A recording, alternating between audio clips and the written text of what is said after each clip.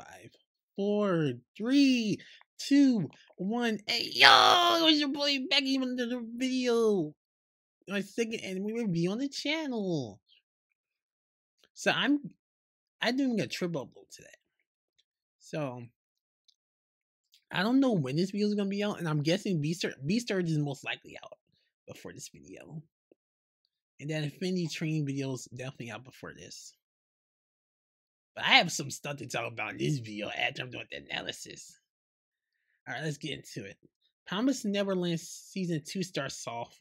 The kids running from a monster and they run into a new forest. Also, Ray feels responsible after not cooperating in the first place for what happened to Emma's arm and burnt ear. Now, I don't remember the burnt ear.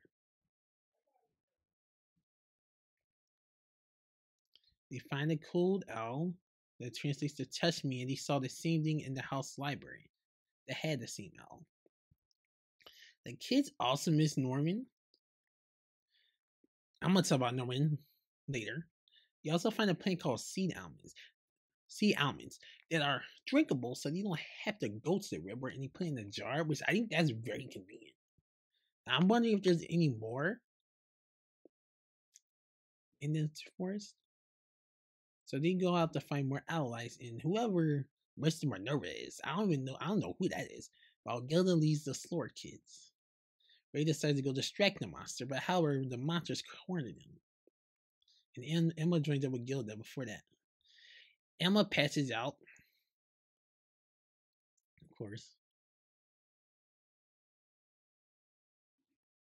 And also, there's not just one monster. There's a group of monsters hunting after them. It turns out Ray has the highest grade. Ray, Emma, and the rest of the kids gets rescued by a mysterious hooded figure on a horse. And they both wake up in this someplace with the demons. Alright, this is the part I'm about to talk about, right? Hear me out. Norman isn't dead. If this picture is telling me Norman's clearly not dead, there's some type of demon civil war out there. There's some type of demon civil war. I don't really remember the manga. There's definitely a demon civil war.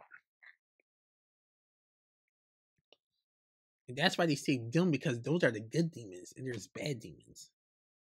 And Mom probably has Norman and probably try to recruit them to some type of resistance. And I'm guessing Mom either had a redemption arc or she never really worked with the demons in general. She just wanted to get their trust, and that's why she killed off the humans. Killed off the girl in the beginning of the series. Because this show does not pull any punches. They really went after the kid Ray, and Ray like right away and tried to kill him. Because this demon, I really like her design, saved them. So anyway, that's my thoughts. Reviews. And I'm guessing, yeah, I'm doing a Yori Kim video tomorrow. So bye.